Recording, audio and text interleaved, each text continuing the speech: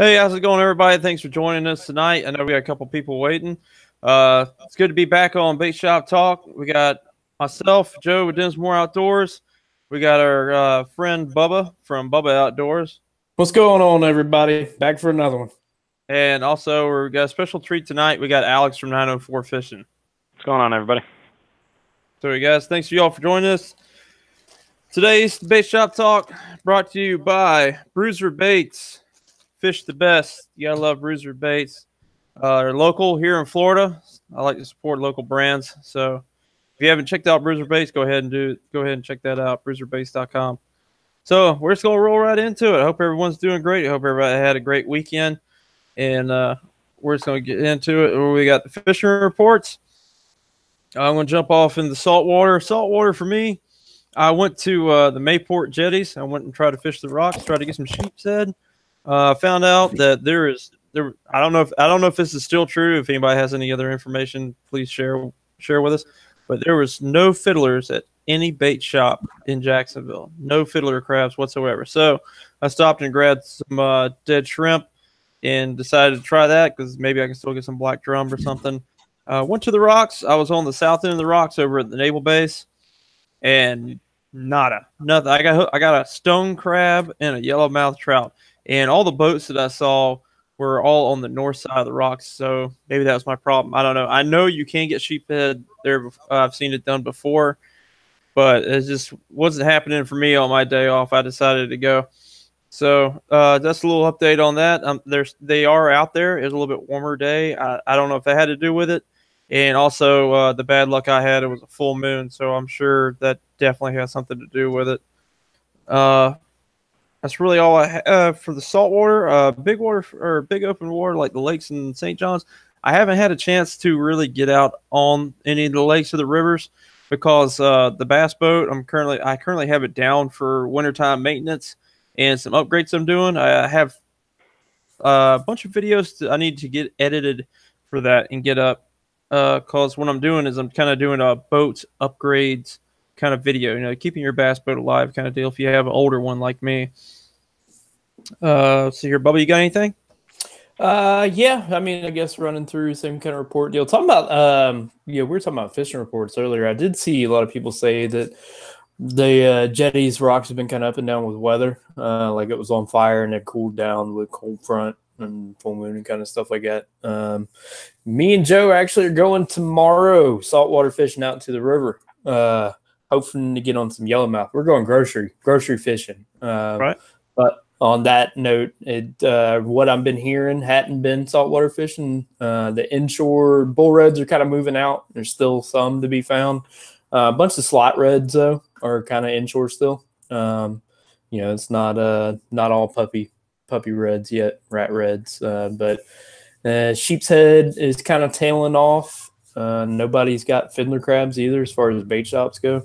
It's been up and down, kind of hit or miss there from everything I've heard. Sometimes they got fiddler crabs, sometimes they don't, but that's about the only thing that they're catching them on. Trout bite has been great, and reportedly yellowmouth's been good. We'll find out tomorrow. Alex, I know you recently went out in the intercoastal. How'd you do? What do you got to report on that? Yeah, I recently went out to the intercoastal near Villano or St. Augustine, and we didn't do too bad. We got some whiting, trout, I think black bass, stingray, but it was a pretty slow bite. It was pretty cold. Wind was kicking, but still caught fish. Still had a good time. Right. That's what it's all about. Yeah. So hopefully me and Bubba can get out there and the old bass tracker he's got and go fill up our freezer with some yellowmouth trout. That was kind of encouraging when I went to the Mayport jetties and I got that one yellowmouth. I'm like, well, I managed to pick a random yellowmouth here amongst the rocks that must have got lost. If you go to an actual yellowmouth hole, we ought to be able to tear them up. So be looking for that video. Like I said, I got like 3 or 4 of them I got to sit down and edit and try to get up. And so we're back, Dinsmore Outdoors, we're back and rolling. I had that hiatus where I didn't put any videos up for a while, but we got them rolling again now. Yeah, that's right. I mean, if everything holds true for what we've been getting as far as fishing reports go, the yellowmouth are supposedly in. Rusty B checking in the chat. What's up, Rusty? How's it going, man? Asked if you ever use gulp crabs. Any of you guys ever use gulp crabs? I've never used them. Always thought about it. Never used them though. No, I've never used them. No, I didn't get the chance to use them yet. I'm probably definitely going to do that. I actually saw some. I was at the local bait store here by my house, and I saw some hanging up, and I thought about getting them, but I had so much other stuff in my hands that I needed that I just put that on the back burner. But get out the house and go fish. His last video, to give him a little shout out, he actually used some. He had the peeler crab, and then he had something called the cocoa crab. That one looked pretty cool. I didn't even know that was even out there. He said he got it off of Amazon. So a little shout out for get out the house, go fish. Go over to his YouTube page and you can see what I'm talking about. Yeah, I've always done that. Just seen them and never got them yet. But like, man, I'm gonna pick those up and try them one day. Never actually tried them though. I mean, if it works like any of the other golf stuff, it'll work. I don't see why not. Looks pretty good. Never tried it though. Well, what I want to try it for is when the reds start coming back in the creeks, in the salt marsh. I would love to put one of those on a jig head, just crawl it along the bottom. I bet they could not resist that. Yeah, that's exactly what I was thinking. It was finding little creek ledges, stuff like that, or some kind of inshore spots with some rocks or something. Crawl them around then. Yeah, that definitely worked. Guys, if you're wondering why I'm just wearing a plain brown t-shirt, because I just got off of work from my military job, and I just took off the camo and sat down and started collaborating with these guys, seeing what we're going to talk about, and seeing if anybody's been out this weekend. Bubba, he's been doing boat maintenance, same as me. He's finally got the trailer fixed so we can get it down the road safely. We've been cursed. Yeah. 2018 cursed us with like car and like boat problems. Right now, 2019 is off to a way better start than last year. So let's hope 2019 is going to be the year of great things. I really hope so. Yep. I had spent the last 2 days doing a leaf spring on my boat trailer. One of my leaf springs broke, because they're old and 30 years old, and about that time get dumped in salt water and brackish water all the time. But of course, that turned into all kinds of other stuff breaking while I'm tearing it apart. So you didn't Bubba rig anything, did you? No, but it turned into chasing down the right size U-bolts and everything. 3 different places to find them, and a little bit of spot welding, but no, it's all together. Chase going running down the rabbit hole. Yeah, but of course, you got to take one thing apart and everything else starts breaking. So that's how that went. And I did a couple other little things today too, like I was remounting some stuff that I just wanted to do better, and stuff like that. So did you say you were doing more? Is that what you're saying? Doing more in Jacksonville. So close. All right. Cold weather. It is amongst us, depending on what week you step outside. So one day you're cold water fishing, and the next day you could probably even catch them on top water. It's nuts. But for cold weather fishing, I've actually had some people ask me, like, cold weather for different types of species. What do you do? For redfish, if you're going to get some, they're going to be smaller. They either go one of two places when the water gets really cold, where they can't stand it. Either they go the smaller ones, that is, go way back in the creek because there's less water volume, which means it heats up quicker. And plus that mud and all the moistures hold heat. So that's where they're going to be. They're going to be way back in the creeks. Same thing, fish something like a gulp shrimp or live bait and just work it real slow. They're not going to be running and chasing and real active like they are during the spring and summertime. As far as the bigger reds, like Bubba was saying, when it gets real cold, they run back out to the ocean because it's more stable. There's not that up, down out there in the ocean. It's more stable temperature, and that's what they want. As far as bass go, usually this time of year, bass, if they can, that is, they start migrating out of the creeks, and basically the same thing as redfish. They go to the main lake or the main river, the main body source or water source, because it's more consistent. There's less fluctuation, and they can go down deep where it's going to be holding north. At water temp, Nathan Hughes said water temp was 57 degrees this morning at Nassau Sound, which that's getting kind of chilly for Florida fish in salt water at that. Yep. What were you getting over there in the lake the other day, as far as water temp goes? lake, I was getting 55. It was 54 Okay. in the morning and heated up to 55. That's course surface temperature. Yeah. Usually for bass though, it's a little different. Now when it starts getting below 55, that's when they really slow down, especially Florida bass. You know, we'll get into that story a little bit more in detail. But when we were throwing fast moving baits, if you guys didn't know, me, Bubba, and Alex did our first collaboration. We all went fishing together. And if you were throwing fast moving baits, they were hitting it, but they were more just kind of slapping at it. Yeah. They really didn't have the speed to attack it. So they were right there on the edge of being active versus just slow moving. And a lot of times you have to throw kind of a reaction style bait when it gets colder because they're not really going to be chased, but if something's right by their face and it triggers them, they'll hit it. So like a jerk bait. Jerk baits are awesome for wintertime because especially a suspending one because you can leave it there in the strike zone for a little bit of time. Just a real slow cadence, just jerk, pause, and you can do the same thing for saltwater sea trout as well. The colder it gets, the longer you leave it soaking too. Right. Same thing with soft plastics. If you're using soft plastics, just crawl them on the bottom. And then a lot of times you can just dead stick them. Just don't move the line. Don't move anything. Go have a sandwich. You know, Yeah, and on that note too, on soft plastics, especially like bass fishing, I like to switch to something that's got like a lot of appendages, kind of wiggly little stuff. Whenever you do have to like dead stick it, stuff that might move around in the water a little bit more on its own than something, say, that's a little bit, like a lot of your kind of beaver style stuff that I'll pitch whenever it's warmer doesn't have a lot of little, it's got a couple big flappers to it, but I switch to something that's got like antenna looking stuff like that whenever we're fishing real slow because it'll move just a little bit on its own and everything. But any of that kind of moving stuff, yeah, you gotta kind of knock that out. Right. So, Alex, you got anything to add to cold water fish, like what your experiences have been? I mean, this year so far, like you were saying, they were kind of slapping at it. They didn't want to commit. Like they saw it, and it was more of just a reaction. They weren't actually going for it. This time of year, I like you were saying, suspending jerk baits, square bills, real slow retrieve, just enough to get their attention and hopefully get them to bite down onto that. Right. Crankbaits are a great choice for wintertime.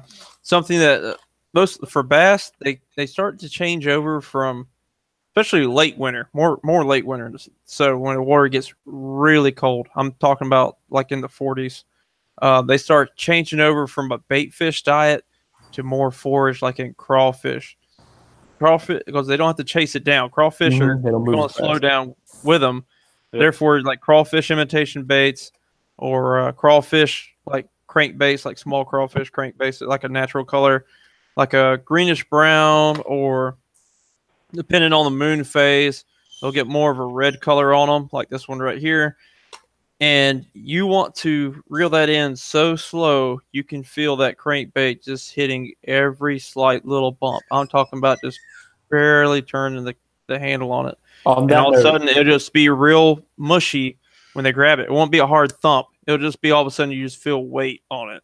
On that note, too, talking about crankbaits when it's cold, I switched to something that's got a lot wider wobble to it because you can get that a lot slower going than something that's, a little bit tighter wobble. You go for something with a wide wobble so you can play with kind of the different lips for something that's, because you're moving a lot more side to side than you are forward.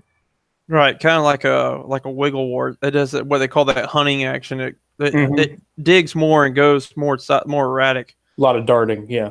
Right, versus just something that's kind of hopping. Yep. Now, we say that whenever we all went fishing and, together, we go fishing anytime we go, it's cold front. And it was, whenever we got out there, we're all bundled up because it was 40 and we're from Florida and everything. But the first two fish I caught were on top water. They were shallow on top water on a whopper plopper. It was a pretty slow retrieve for a whopper plopper, but steady retrieve. Never paused it. Got blown up on a couple times with it too. But it's you never know. Well, I mean, in that scenario, the bass are more bait fish oriented. They were still hunting for bait fish. Oh yeah. With the water temperature being around 55 and then getting up to like 56 as the sun got up, and the water is also moving. I don't know if we're ever going to see any colder water this year. We'll see how it goes because it keeps getting these little like mini springs going on where a week long where we get in the 70s and everything. So we'll see if it ever dips down below where it's at. Well, we'll see because our coldest time of year is starting to come up. Usually, like the beginning of February is when we get our coldest weather. Like we get that 2 weeks of like 30-degree, 20, sometimes 20s at night weather. And look who decided to pop up over there in the chat. Let's take a peek over there. I just saw that. So Timmy is now decided to be a spectator. Aisle 11, Tim. Aisle 11. That's where you got to go. What did you tell him? I told him to go to aisle 11. He's aisle 11. He's out grocery shopping, guys. He's in Publix. He's at Publix right now. Go get you a sub. Yeah, get you a pub sub. Yeah, I mean, and that's with that time of year coming up. I mean, it's everything does get slow then on the freshwater end of it, and usually it's kind of like our downtime where you kind of pick weekends instead of just kind of banging it out like we do the rest of the year. But it's the time of year they're getting fat too. When I caught my 11-pounder last year was freezing freaking cold. Yeah, next month we're definitely going to get back out there on the river. So it's the time of year when they're getting fat. So I can catch my 12-pounder. Yep. They're getting there. We got to get Alex a big one though. He's got to get double, big one too. He's got a bet with somebody for double digits. Your brother, right? Yeah, my older brother. Yeah, so I've got a running bet with my older brother who got me into fishing. That the first one of us to catch 10-pounder, the other one owes him a steak dinner. There you go. It better be a good steak dinner. It better be a Ruth's Chris steak dinner. Yeah, it better be a good steak dinner. Timmy, the link has been sent to you on Facebook Messenger. Just FYI, if you're still watching this and not picking up some cereal. Yeah, and then kind of on that too, like when I caught that 11-pounder, it was a slow day overall though. We only caught, and it was a cold front. It was cold as hell. It was in the 30s whenever we got out there. Really? And then we went the next day, and it was like we couldn't buy a bite. The few we caught, you had to hit them in the head with it because it was so cold. It was like that day after the cold front hit, so it was really down then as far as water temp goes. So it's kind of we'll see what into January, February brings. As far I'm hoping for a warm one this year. Right. Well, we're definitely off to a better start weather-wise than we were last year. Last year we had hurricanes, we had ice storms. I mean, it was just 2018 was terrible. I hated 2018. 2019 we got lucky. We didn't get any hurricanes. We really didn't hardly even get any tropical storms. And then this, as I don't want to jinx this, but this winter has been kind of mild. I mean, I was walking around in a t-shirt out there just a second ago, and we were in shorts on Christmas. I mean, I'm sitting outside right now. I'm on the front porch. I'm wearing shorts and a t-shirt. Right, it's beautiful outside today. If you guys are out there, so 2019's weather, but then you get the typical Florida winters where you'll get 3 or 4 days in the 30s, and then it'll start kind of leveling out in the 40s at night, and then back to being hot again for like 4 days, and then bam, cold front again. And I think this past weekend we got like back-to-back cold fronts almost. Yep. So hey, there's Timmy. What's up, man? He made it. Everybody, welcome Timmy with his Kool-Aid shirt. He made it. Look at this.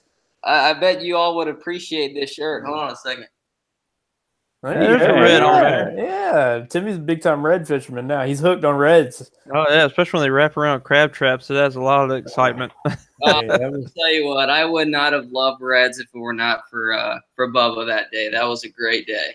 How was your It was. How was your watch today? There we go. Dude, it sucked. How about you? This is why it sucked, and I don't know what you guys were talking about before this because I just hopped on, but this is why it sucked.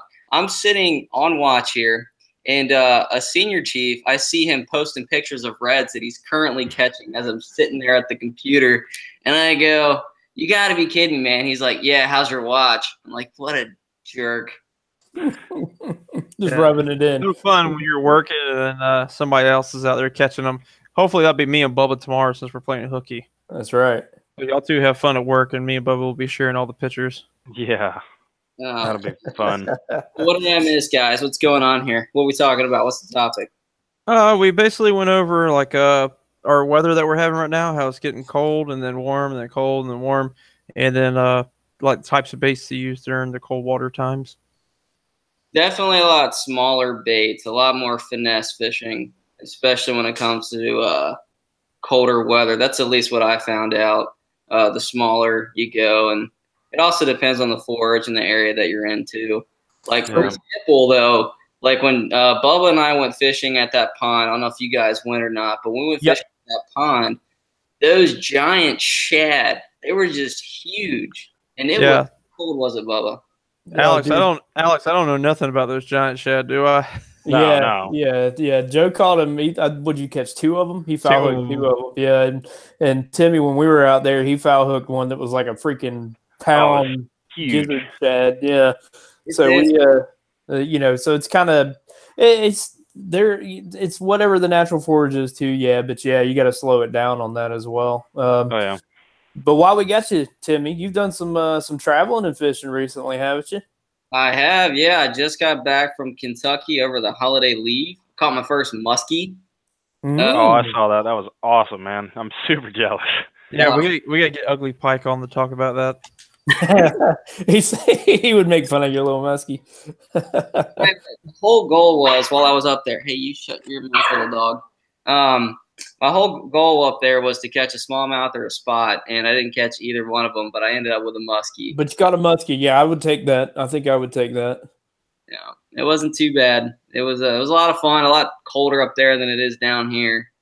I did kind of miss Florida a little bit. Yeah. You need to play another red trip. You got me on that red high right now. I'm dying to get on a red. Alex, we need to go fishing, man. I know. I went fishing with the other two, but that's what they were just saying earlier. Is we gotta all somehow figure out how to coordinate. We all got to go out together. Yeah, we want to get the foursome going, 2-on-2, 2 boats, 2-on-2 here. The young versus old. You two guys on one boat versus the old parts. Yep, versus us two, and get all 4 of us going. That'd be pretty cool. I'm down. Yeah, because hopefully by then I'll have the big aquarium set up, and we got to be able to catch a Swanee to put in it. Well, first we need to catch decent Swanees. Joe, you're the only one that's caught a decent-sized Swanee.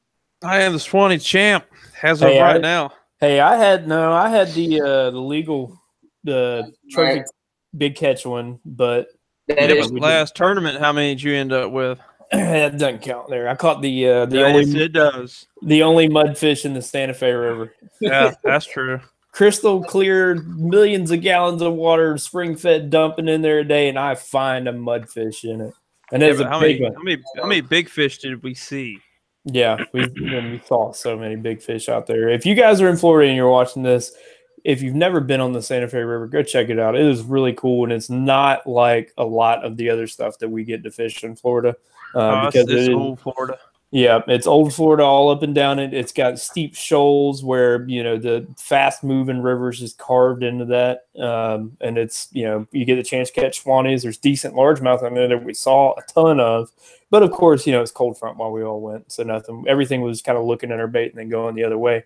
But it's really cool because if you ever want to see what your bait looks like in the water, it's all, super clear, good high visibility. It's just a lot different fishing experience than what we, the rest of Florida that we get, The chocolate milk the rest of us are fishing in.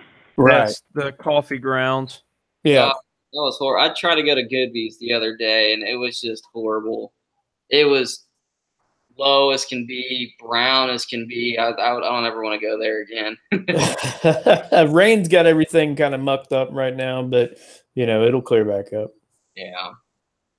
And it's the wrong time of year for a lot of that kind of creek stuff like over there too. They're starting moving out whenever it starts dipping down. They'll be getting back into the main river now.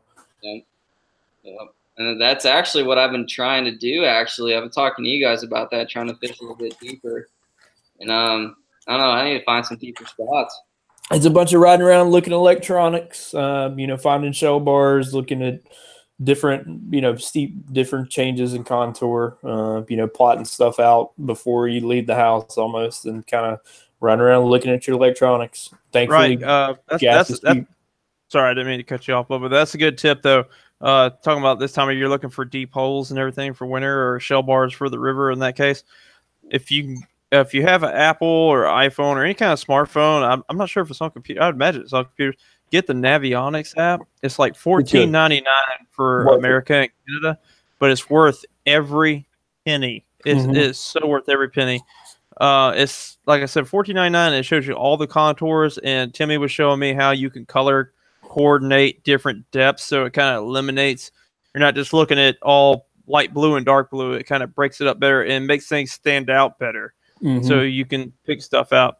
There you go. You can say something, Timmy, so they'll pop up on the big screen. So here, guys. Let me go ahead and show you this. So I have mine set to this, where the more pink it is, the more shallow it is, and the more blue it is, the actual deeper it is. But you can see this depression happening right here within. I don't think you guys can really see it very well, but it's like a weatherman. He's like a weatherman.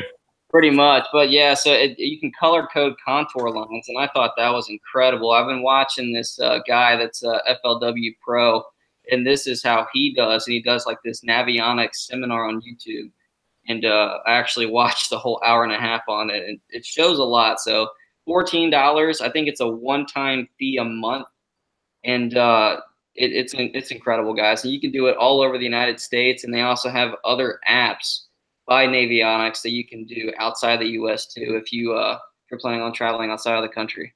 Yeah, it's very cool. I got a like an iTunes gift card, and I was like, what am I going to use this for? Because I've got two phones. My work phone's an iPhone, and I only use it for work calls. So I'm like, what am I going to use this for? And I grabbed the Navionics app with it, and was very surprised at how awesome it was. It's like, I want to go buy it on the Android now because you can use it on my other phone. But it was well worth the $15 for that, for sure. Well, I'll take y'all's word for it. I got to download it right now. It's very cool as far as like, because I've everybody knows that I'm kind of like the cheapest one out of all of us, the most frugal. So if it's free and it's out there, I've tried it. I'll be there soon. the most efficient. You're not the cheapest. Right. You're the most efficient. Right. And, and a lot of them, like, you can find a lot of stuff that's in the Navionics app in other apps, but it's kind of like this app has this app has that, and that one's got pretty much all of them together. Convenience type of thing. Right, exactly. It kind of, instead of having to bounce back and forth between stuff, like typically I'll carry, my Android phone with me with all the free ones, and I'll leave it up on the console while I'm driving around, and I'll have like 3 different fishing apps pulled up while I'm doing it. And like one's like the one I use for chart plotting. It's got depth charts on it and shows contour lines, but it's not as good, but it works really well with the GPS kind of integration to it. And I got another one that does like the chart plot, the contour lines a little bit better, but then, after trying the Navionics one, it's hard to go back to those. And it's got, it gets regular updates from people out there and stuff like that too. So I like that one. As far as apps goes, it's probably one of the better ones. Yeah, definitely. I know a lot of us are working on our boats right now. It's definitely time of the year to start doing boat maintenance right before, pre-spawn and the spring season gets here. This is a great time to do it. You're in your shop, it's bad weather outside. At least you can, still kind of get your fix by sitting in your boat and just thinking of all the good stuff you want to do to it to improve it. Guys, I'm sorry to interrupt, but this is too funny. Remember the senior chief I was telling you guys about? Right. Nathan Hughes. Water temp was 57 this morning. Nassau Sound. That's him. Oh, okay. Man, Timmy, you're doing a great job of spreading the word of Dinsmore Outdoors. I appreciate it. At least you didn't say anything bad about him. Yeah, I was about to say, good thing. Woo, good thing. Now, does anyone here know Theo Vaughn? I don't know. I'm trying to find that Neo Vaughn thing right now. Yeah, I think we're getting trolled. Either that or somebody's watching the wrong thing. Theo Vaughn is a comedian.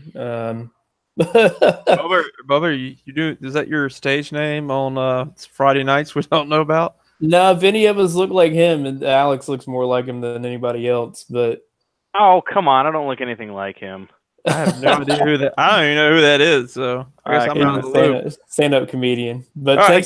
thanks for giving us a view anyway, Sarah. Yeah, thanks, sir. Appreciate it. Like back to the subject, we're talking about boat upgrades and everything. Like I'm working on my boat. Timmy's wanting to do some improvements to his, and Lord knows Bubba's working on his circa Always. 1936 bass tracker. Works. I think that the brand new tradition bass trackers they got for sale for $10,000 are based off of Bubba's original model. It is. They look almost exactly the same. Right. And but anyway, for mine, I have a 2001 Skeeter for those of you that watch my videos. And you can't put lipstick on a pig. There's a lot of videos out there these guys talking about buying my first bass boat, and they go out and take out a second mortgage on a bass boat for like $67,000. Like, guys, you don't need to spend that much on a first bass boat. I paid $6,000 for mine.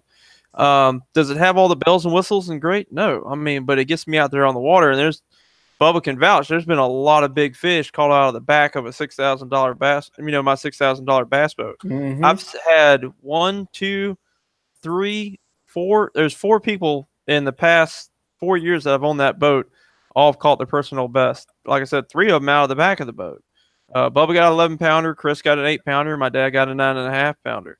So Tim and Alex need to get in the back of that boat so we can get them get their next one. Yeah. But you, like I said, you can make upgrades. It's a 2001, but who's to say you can't bring it into the 21st century, right? So things that I'm doing, you guys, if you see my Humminbird video or replace the transducer, I got brand new seats. I'm not sponsored by BassBoatSeats.com by any means necessary, but they were awesome seats, and it was cheaper for me to just buy whole new seats from them than to take my seats out and get them reupholstered. So, and I got what I wanted. I got tired of having a middle seat that Bubba kept stepping on, so I just ended up getting a step with a console in it, so we can just be done with that finally. Like it's my fault that you didn't have a step. Yeah, right. It's Skeeter's fault at the factory. Yeah.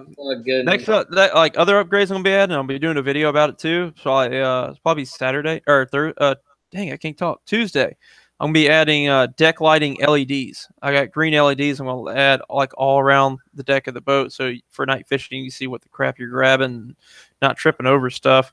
And also I'll put lights inside the rod locker so you can see what rod you're grabbing. Just different things like that. I got new pedestal seat, cleaning, shampooed. I mean, she's gonna be rocking when I get done. Took all the old decals off of Timmy, not this Timmy on Bait Shop Talk. I'm talking about the Timmy on the back. We finally got going.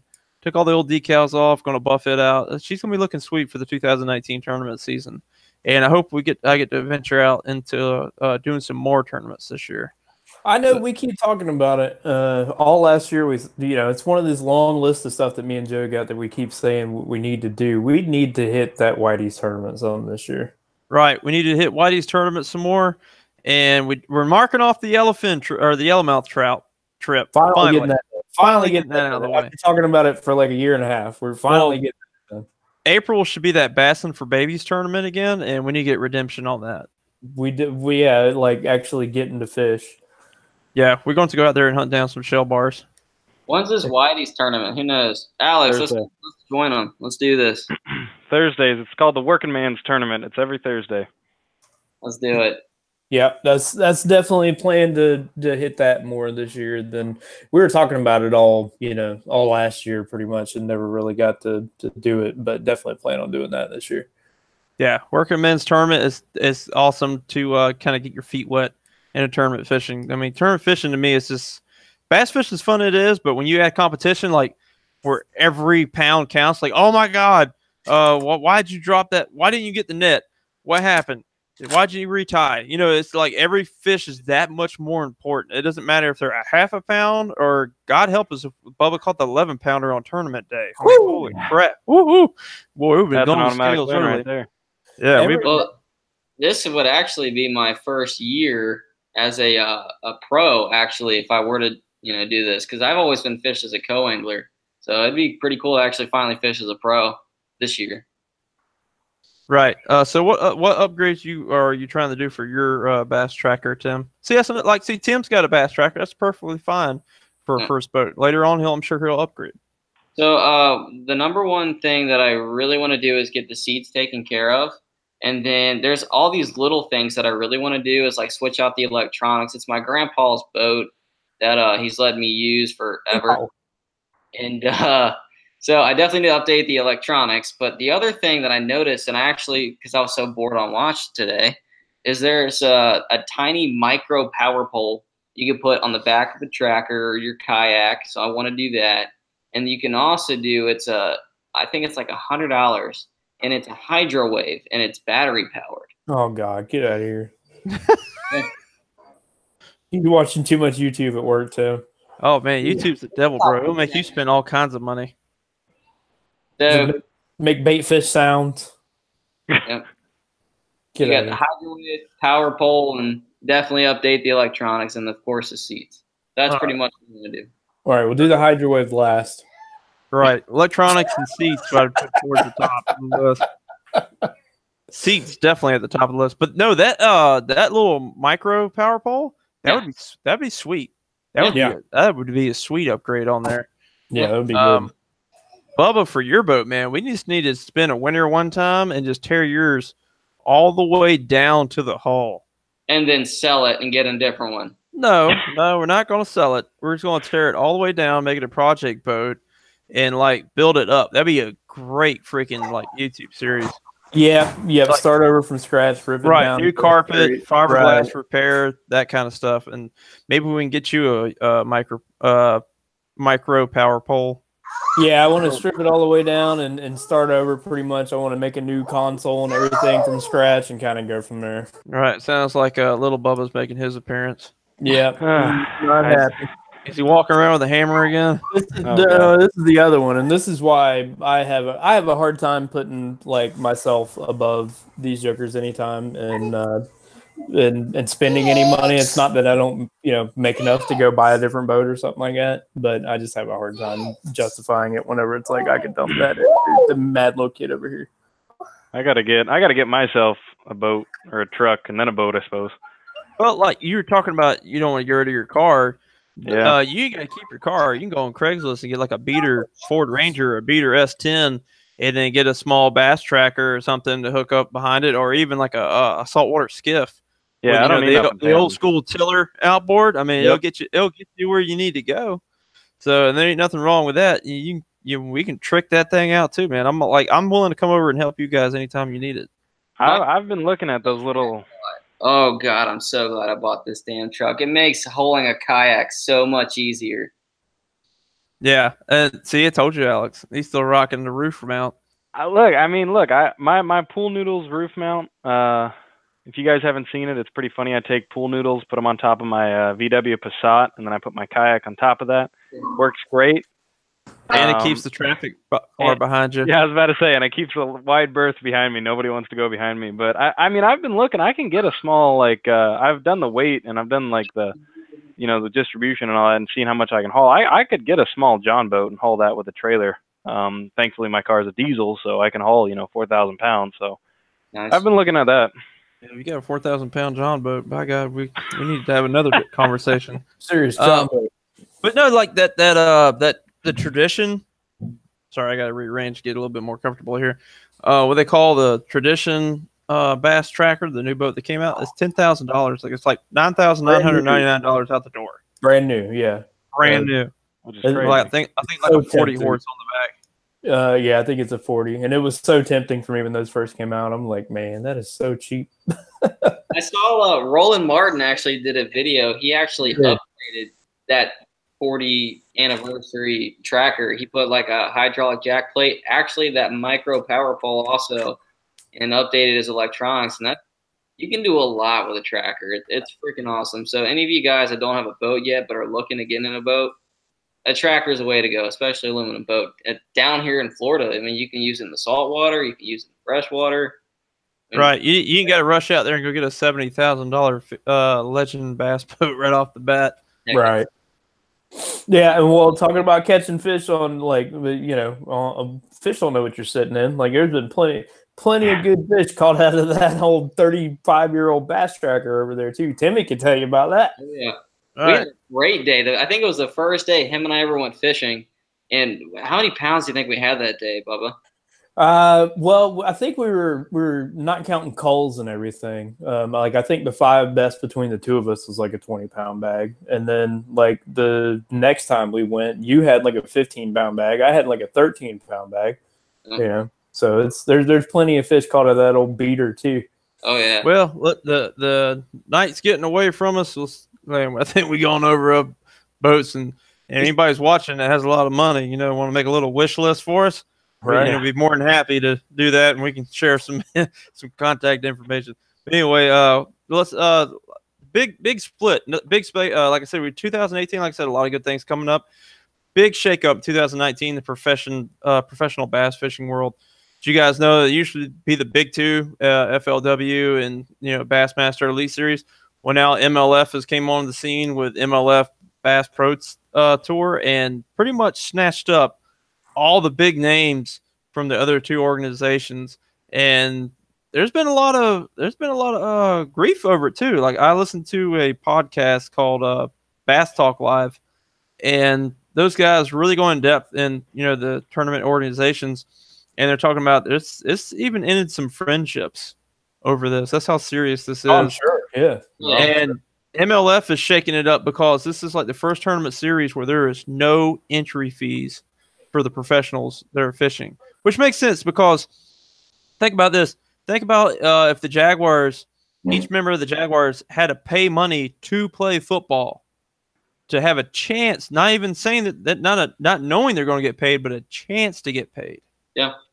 And, why should it be any different with professional bass anglers, especially MLF, because it's more entertainment than anything else? Yeah. Well, so, what's your guys' thoughts on that? For the longest time, they could get away before this happened. They could get away with that entry fee thing because of standard bass tournament format. You paying into the pot that gets paid out. But for forever, for years and years and years, they've long since made the money back that they're paying out to the anglers through advertising revenue, TV deals, stuff like that. So that was just pretty much taking money off the top from the anglers that you didn't have to. I think the big loser in this is going to be bass, the Elite Series. I think FLW has a kind of their niche with the different style of coverage kind of thing. They didn't have all the biggest names before. They had their kind of few big names, guys like Scott Martin that stayed on, but the way Scott Canterbury. Yeah, and the way that they do their coverage, I think, it appeals probably to a younger crowd a little bit better. And I like the way they do the uncut kind of coverage. Like if they've got like the internet signal or the cell phone signal to do it, they'll just roll for 20 minutes straight on a guy's boat. And I always like sitting there watching that because you can kind of see what he's doing, cast after cast after cast, instead of just cutting from fish to fish to fish. But I think the Elite Series is one they're gonna be the big losers in this. Absolutely. Right. Well, there's a lot of new rules that came from this. Like one of the FLW's new rules too is now it is required that you have some kind of action camera on your boat facing the angler towards the front of the boat, and it has to be running the whole time that you're fishing. It can't be shut off because that way, two reasons. One, they can use it for entertainment. If like say they can't have a cameraman everywhere. There's some places that don't have signal and things like that, so they can't go live. Yeah. So they can catch action that's not on there. And two, it eliminates cheating. Yeah. I think that's the biggest thing. Then they can tell if a bass was snagged or he was hooked, in the mouth, properly. Hook him in the mouth. Hook him in. Where's he at? God, we got to get him on here one night. We need to get Charles Kramer. Hook him in the mouth. Y'all don't know what I'm talking about? He is a local YouTube celebrity down in St. Augustine. He's taken off quite a bit. Him and CC Corey like to pair up a lot. And, man, I'd love to get him on the show one night. Charles, if you're watching this, man, hit me up on YouTube. Let's get you on here. I'd love to have you. Anyway, we're getting sidetracked again. Bassmasters, they're also coming out with some new rules. The entry fees are a little bit less now because they're trying to make it a little bit more appealing. But the good thing is, like you said, Bassmasters is kind of taking a hit on this. The good news is, with all those guys leaving, that's a lot of empty spots for other people to move up. Yeah, That's a lot. Yeah, a new face on the scene is a new opportunity for, that many more spots for other guys to get on there. Where if you don't have a name, that you can't just right. I mean, we could see Alex up there like at the Classic with the confetti falling around him for all we know. Yeah, with my 10-foot kayak, because that's the only boat that I have. You're gonna be the only person in the kayak division. That's right. Now that I think about it, you're right about as far as Bassmaster is actually taking a big hit. But now, because of this whole BPS or BP, Bassmaster is allowing the FLW pros to go over without needing to qualify. So if Bass and FLW wanted to compete for, against MLF to make it, they should make the tournaments where they're completely opposite schedules. That way you could have pros go back and forth. Yeah. Like when one season's over for Bassmasters Elite, the pros could go over and fish FLW tournaments to try to win the cup over there, and vice versa. That would be the best thing, but they will not sit down and talk to each other. That's what's killing them. And bro, you got to get with the times, or you're going to fall to the wayside. And that's what the viewers want. The viewers want to see that. So if you're not going to listen to what the viewers want, and MLF is, and that's why they're taking off. That's why they have way higher ratings. And plus, it's like what Bubba said. You're not just seeing snippets and highlights. You're seeing them, like what they're using to get those fish, and seeing what they're thinking too at the same time. Like, oh, well, I bet Gerald Swindle's throwing this, and then they cut over to Gerald Swindle, and he's not doing that at all.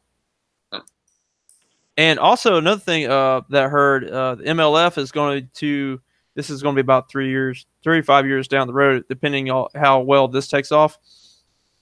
They're going to be opening up what would be like, like AAA kind of deal. It'd be like a place for them to kind of pull from and draft new people, as other folks like, Kevin Van Dam, he's probably going to be retiring for too long, and, other people will be starting to retire. So it gives them a pool to pull from for new talent. Like right now, the elites are using the college anglers and stuff.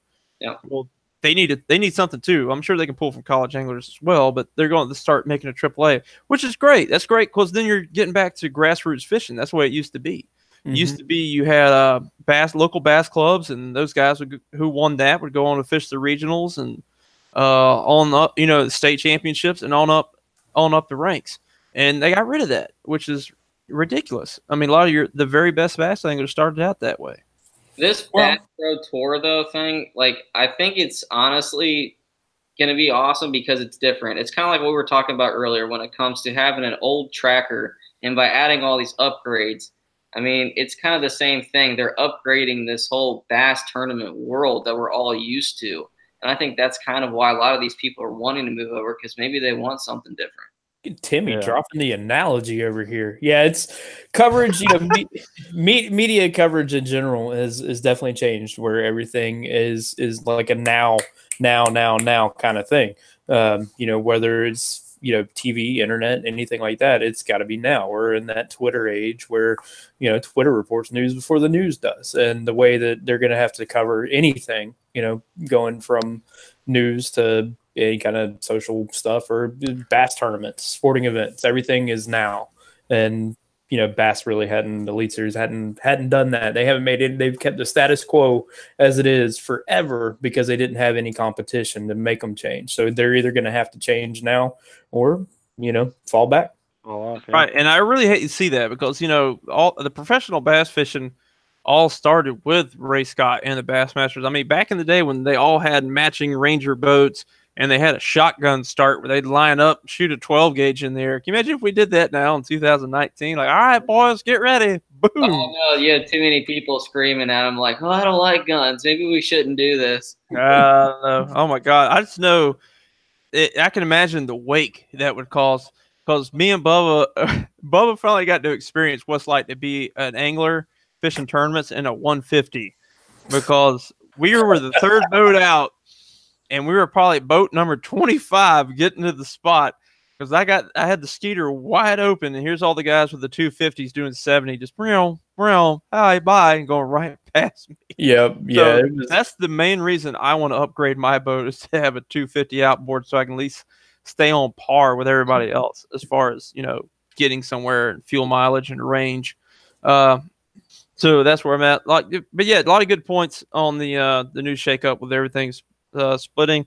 Something we didn't bring up is me and Bubba went and fished the Eagle Lake, which is out just north of Lake City, Florida. They're old reclaimed phosphate pits. And if you guys, I'm sure some folks that are into freshwater fishing have ever heard of Beanville Plantation. It's like a bass fishing resort. Basically, there's cabins you go over there and rent, and they manage the lakes really well, and they're really fertile and known for giant bass. As a matter of fact, last week they caught a 15-pound bass out of a kayak. They had a KB or the kayak bass fishing championship there, and they caught a 15-pound bass out of them. Good Imagine fishing a Lord. 15-pound bass out of a kayak. But they have the same kind of lakes that are managed by FWC called Lang Lake, Eagle Lake, and Alligator Lake, which is the same thing. They're reclaimed phosphate pits or strip mining pits, and the water is beautiful. It has grass, it has hydrilla, it's a bass fisherman's paradise. It has cattails, lily pads, cypress trees, laydowns, hydrilla, eelgrass. I mean, I could go on and on. It's just that in typical Joe and Bubba fashion, we went on a full moon, the day of a cold front. Yep. And we were not fishing for bass. We were fishing for stripers or wipers or hybrid stripers, whatever you want to call them, depending on where you're from. We were trying to get our first hybrid striper, and I wanted some fish tacos, something bad. But and we couldn't even catch a largemouth by accident. But we are definitely going to go back there, especially in the spring. I cannot wait. That place looks just awesome. Joe called a slab of a crappie, though. Right. If you guys are on my Instagram and Facebook, you can see that I've caught that was probably the biggest speckled perch or speck or crappie, whatever you want to call them. And I've caught in a long time. It was huge. It was probably about 14, 15-inch crappie. Yeah, it was a slab. Yeah, trolling a crankbait. Yeah, yeah. And that's other than that, I could tell you what that lake has a lot of is shad, because there's no video on it because we sat there cast netting for shad about half the day. Yeah, we probably could have made that the video. Yeah. I figure I brought the cast net because I knew there was shad in there, and I wanted to add some to the pond for my bass to fatten up. And Lord, did we find shad? The first cast net throw came back with a gar in the net, believe it or not. I've been on a gar streak here lately, it seems like. Just thought about that. But they have two different types of shad in that. Like, they have gizzard shad, which is the ones that grow really big, like the ones Timmy and I hooked at the secret pond in the middle of Jacksonville. And they have threadfin, the typical little threadfin shad that bass like to eat up like M&Ms. And that's mostly what I was after. And sadly, only about a dozen or two made it, but the bass were thankful because as soon as I put them in there's about 3 or 4 of them that got gobbled up immediately. So that turned into fishing for wipers to throwing our shoulders out for shad with a cast net. Did you get your phone stolen again, Timmy? Is he taking selfies? No, I'm actually needing to refill my old fashioned. Oh, gotta drink something fancy. Uh-huh. I'm drinking lemonade out of a Jaguar cup. I'm drinking water. It's got ice in it.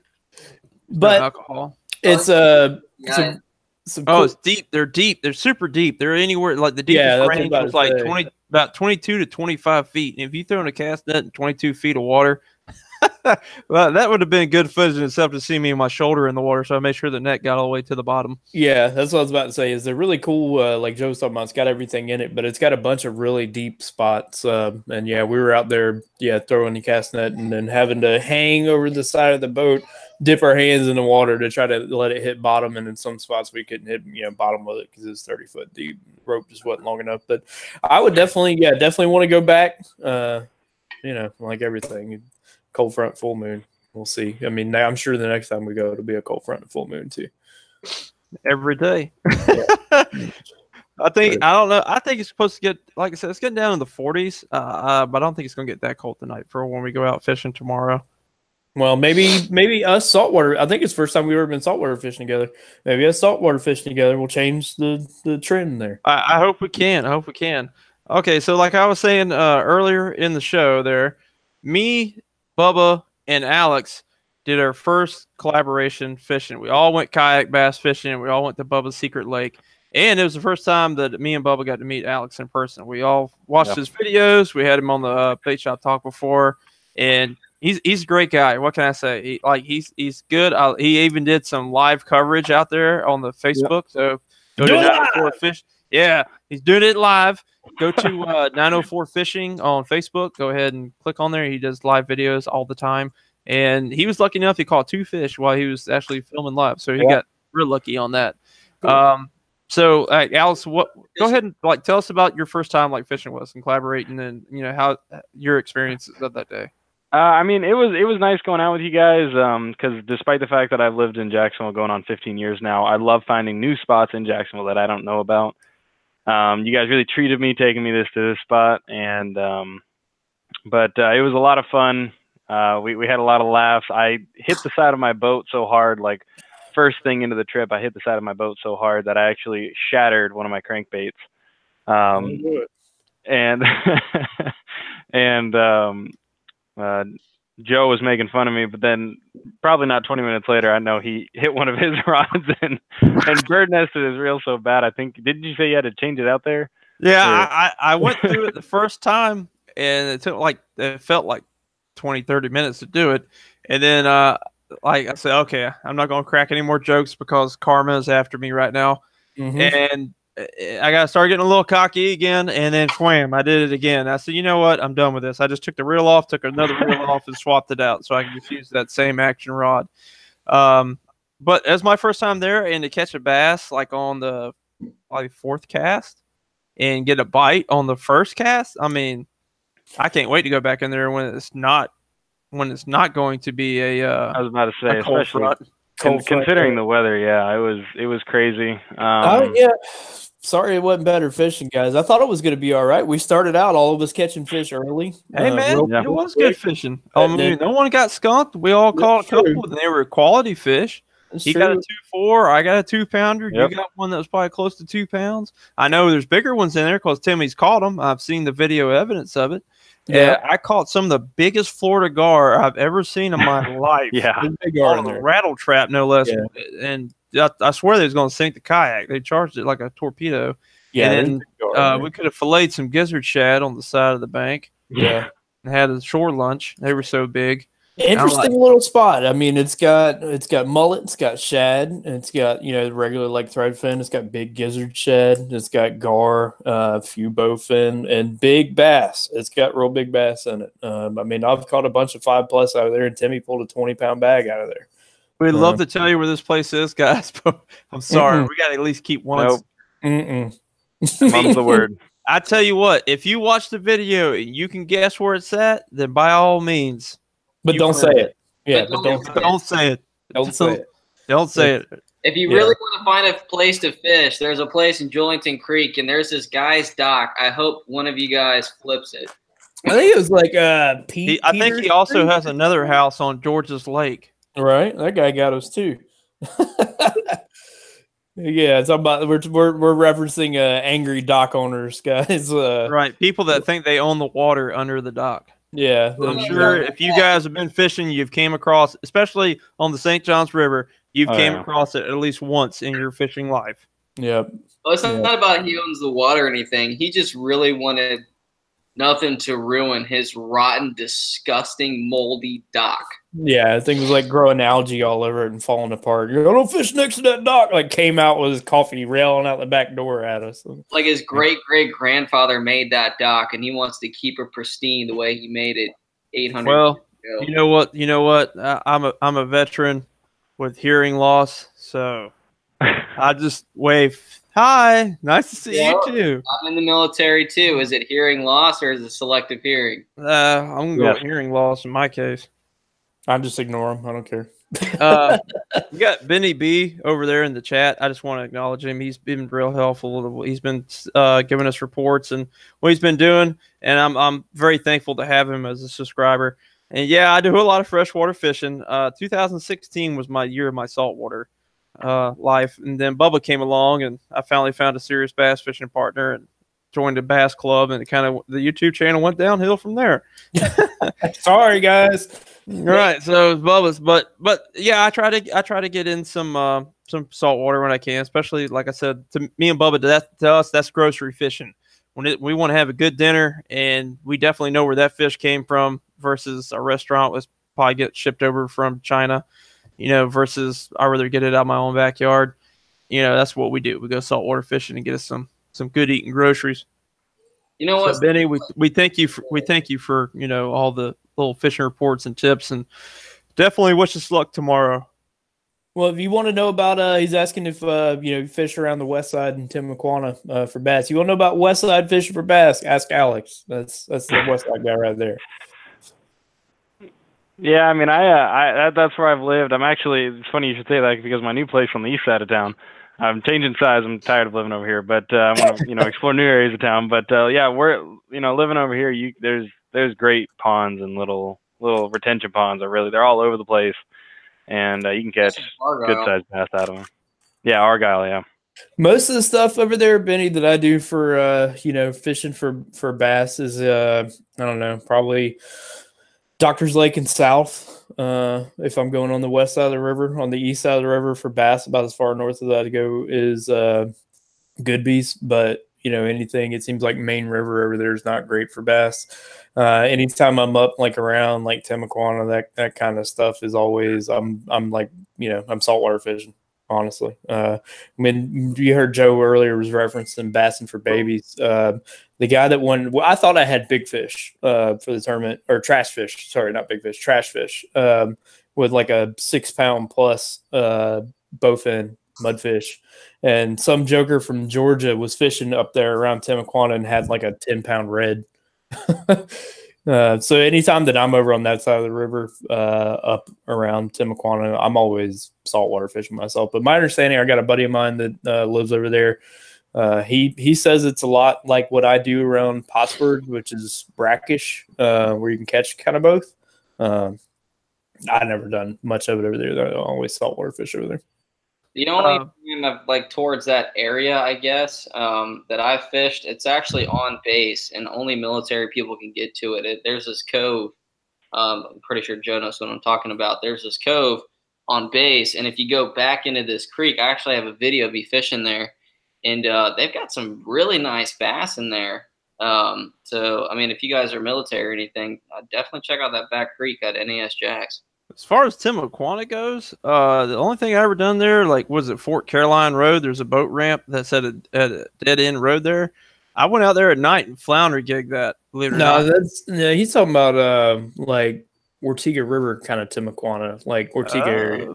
I got you. No, I haven't touched that. As far as West Side fishing goes, if you go to where like Pritchard Road exit is, and they got the West Side Industrial Park back there, and UPS and everything, off of 295. I grew up fishing those ponds, and they are slap full of gigantic tilapia. Tilapia, and some ponds have mudfish, but there's also some good bass in there. When I was younger, we used to catch 5 and 6 pounders out of there, but I think the problem is they get hit so hard, and a lot of people that are fishing them are out there fishing for dinner, and they're eating those bass. So hopefully the trend of conservation is catching on, and a lot I know when I fish them, I unless they're stunted, I throw them back. Especially if they're a good one. I mean, the bigger ones, that's the ones you want to throw back. That's your spawners. That's the females. That's the ones that's going to provide the next generation. If they're looking like a skeleton and whatnot, then yeah, those are the ones you probably would want to go ahead and eat. And apparently a ferret has broken into Tim's house and crawled up his arm. This is my new puppy, Scooter. What an original name. Yeah, you would name it something like Scooter. He's a weenie. I see that. He's a sissy dog. He's like a weenie Rottweiler. Hey, Hold on. I'll show you a real. Oh no. Yeah, we just got him. He's my new fishing buddy. I'm gonna take him fishing next weekend, and who knows? He might be good luck. We'll see. You gonna take him fishing? Where's he gonna use the bathroom? Here, Timmy. Here you go. Oh God. Look at him. As a dog, Tim. My God, that dog's head is bigger than Tim's dog. Ain't that one of the one they call them mountain dogs or whatever? Yeah, that's a Bernese mountain dog. Oh, She's about 120 pounds. yeah. Good Mine's night. with his grandpa right now. And she's like, "What are you doing, man? Just let me back inside." I got a cat named Puppy around here somewhere. You got fish in your tank, dude. Speaking of fish, and this is how much of a horrible friend I am. Dinsmore, today was the first day I watched your ice fishing, quotation mark, ice fishing video. Yeah. And you got some big freaking bluegill in there. Yeah, Man. yeah, he got some big old bluegill. Those were the common size.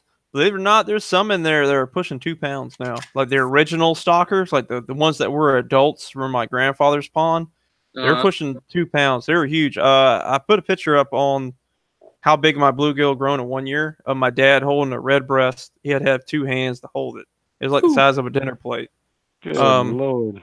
Right. And that's, like I said, that was one of the original stalkers. There's like 19 of them in there, and they had the whole place to themselves, and they're getting feed thrown at them so they could eat till their little heart's content. So they just went crazy until the 600 bluegill showed up that I stocked in there, which have now grown to thousands, probably. They're big. So, yeah, they're big. And that's a trip I want to add with Bubba. We need to go do some red breast fishing on the St. Mary's. Yeah. Oh, and catfish. Oh. Well, I know all about that. Yep. Guys, if you're watching us right now, feel free to tune into the chat over there on the side.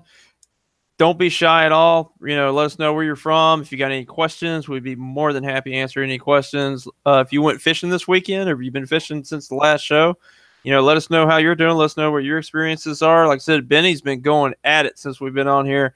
And I love seeing him over there. Yeah, we like that. We love that, guys. Guys, we love it when y'all interact with us over there and we're talking stuff. We got Jimmy S. We got Benny. We got Timmy Senior Chief that is on there telling us how good it's been. Apparently, he was killing them at Nassau Sound.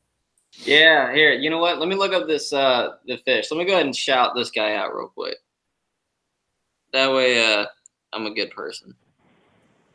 Bubba, do you know where Duck's Pond is on San Jose? Or no, San Juan? No, but I can find it, I'm sure. Now, I lost a big one at Pope Duval Ponds on Topwater. Oh, All right, there you guys, go. check this out. Look at this guy. Oh, wow. That's a slot red for sure there. Yeah. Nathan, here's your shout out, man. I got you. Is he on the grams? I don't know. Well, yeah, this is Instagram. So if you guys want to follow his Instagram, I don't know as he holds it up. Here, Instagram, check him out. Nathan Hughes, right there. Good red. That elite. There you go. Support a veteran. Subscribe to his Instagram. Yep, absolutely. Oh yeah. Side Here we go. note. Has Here's nothing. that one. Oh. Here, I'll keep talking just so it stays on the computer. But yeah, Pretty good. So that's what you get to do when you're a senior chief, huh? You get to go fishing. Yeah. well, not everybody gets to work this weekend. Yeah, I gotta get there. Side note, I know we go off topic all the freaking time on here, but just a little personal note, guys. Today, I re-enlisted in the United States Navy for 4 more years, and it is the last time, hopefully, that I will re-enlist. And next time, it'll be retirement. Wow. Almost at 20 years. Finally, I've done like going on 17 years in the United States Navy. Congratulations and thank you for your service. Thank you, sir. I look forward to it. And then I can be like all these other retired Navy guys in the Bass Club and buy a brand new bass boat because I have no mortgage payment and just go fishing every day while everybody else is at work. I cannot wait. YouTube videos out the butt then. Non-stop. We're going live. Freaking 60-year-old Dinsmore Outdoors with a freaking assist walker to get out of the damn scooter. Dude, if we're still putting up YouTube videos when we're 60, it's going to be some interesting stuff. Oh, buddy. We have 1 million subscribers. Speaking of 1 million subscribers, One Rod or One Reel, I believe he's the first fishing YouTuber to hit 1 million subscribers, which, of course, he's way over that now. Didn't Luckers TV do it? I saw that he's over 1 million. He's over 1 million? I thought it was One Rod or One Reel. Bunkers actually got over 1 million a while ago, actually, yeah. Nathan's got July 2020. Anybody got that? Nathan, you're going to elaborate on that a little bit I was more. about to say, oh, his retiring date, I guess? Oh, yeah. He might be retiring then. Thanks, Benny. He was in the Marines. Oh, he's in the Marines and the Army. Oh man, thank you, Benny, for your service. I appreciate it. Benny. Yeah, I'm trying to get there. I mean, I can't wait. Oh, so Nathan's still on. Okay, cool. Oh yeah, so yeah, he retires in 2020. I retire June 2022. Just so you guys know, if y'all want to get me a retirement Phoenix bass boat, I would not object. Get you a 1/10 size scale one. Okay, yeah, like the little RC model. Yeah. I'll take that. Guys, just a little eye candy. I picked up a new bait. My first tournament is going to be the last weekend in January on the lower part of the St. Johns River. So lower part of the St. Johns River, Lake George area. So if you got any hookups, I wouldn't mind it. You know, help me get my tournament winner for the year so I can secure my spot in the Classic. But, you know, like I'm getting the boat ready for the tournament season. Also, I'm updating my tackle box. So I was looking around and everybody's talking about, like, I have walking baits. I have spooks. I love Sarah Spooks for my walking baits. I have Rebel Pop R's, Whopper Ploppers, Toads, everything. So I wanted to get something that has been around for a long time as far as the type of bait that it is, not necessarily the brand, and give it a try. And I got the Gunfish 117. I've seen the guys in guys in Lake George just kill bass in the jetties with these right here, and hybrid stripers, and it's in what they call the American shad color. So a lot of shine to it, a lot of flash. So hopefully in that tannic water they can pick it up between that, and it's got, instead of a bunch of little rattles in it, it's just one big knocker in it, like a one knocker, like a lipless crankbait. And what helps, that it helps you where you're casting, because that weight will roll forward when you cast to give it more distance, and of course when you work it, it helps with that side to side action, having that momentum. Go ahead, Timmy. You're just dying to say something. I really am, because I bought the exact bait. It's a pencil popper, and actually what Justin Atkins won the Forest Wood Cup, not this past year, but the year before, because it's mimicking what the blueback herring were doing. So that right there is actually the only reason why I bought that thing. It's huge, but it catches so much fish, and it's just a great bait. So definitely check it out, guys. Pencil popper. Well, while we're on eye candy, I want to show you guys the best fishing flip-flops in the world. There it is. Oh, Lord, there it is. Let him talk, so stay on the screen. I want to see this thing. They are not super comfortable, but they are super cool. I can lip my flip-flops. It's even got an eye on the bottom of it. My sister got me these for Christmas. My sister, I don't know if it's going to be a yearly thing or what, but she got me these for Christmas last year. So. Hold the one more time for me, honey. That's a flip flop. Yeah, that's the flip flops there. Yeah. So she got me some grass ones last year, and then she got me the fish ones this year. It's pretty cool. I can't wait to see what next year is going to be. I was about to say, now we got to figure out what next year is going to be. Hey, Timmy, just remind your wife that Valentine's Day is right around the corner, and you got your eye on those fishing flip flops. You hear that, honey? Fishing flip flops, huh? Oh yeah, there we go. What's that? What, you gonna get your fish candies? You gonna get some Swedish fish candies for Valentine's Day? Yeah, you know what? I want that big freaking pillow that's a largemouth bass. Yeah, so you can put that in a live well and pull it out at tournament time? No, so you can snuggle up with it with his body pillow. That's right.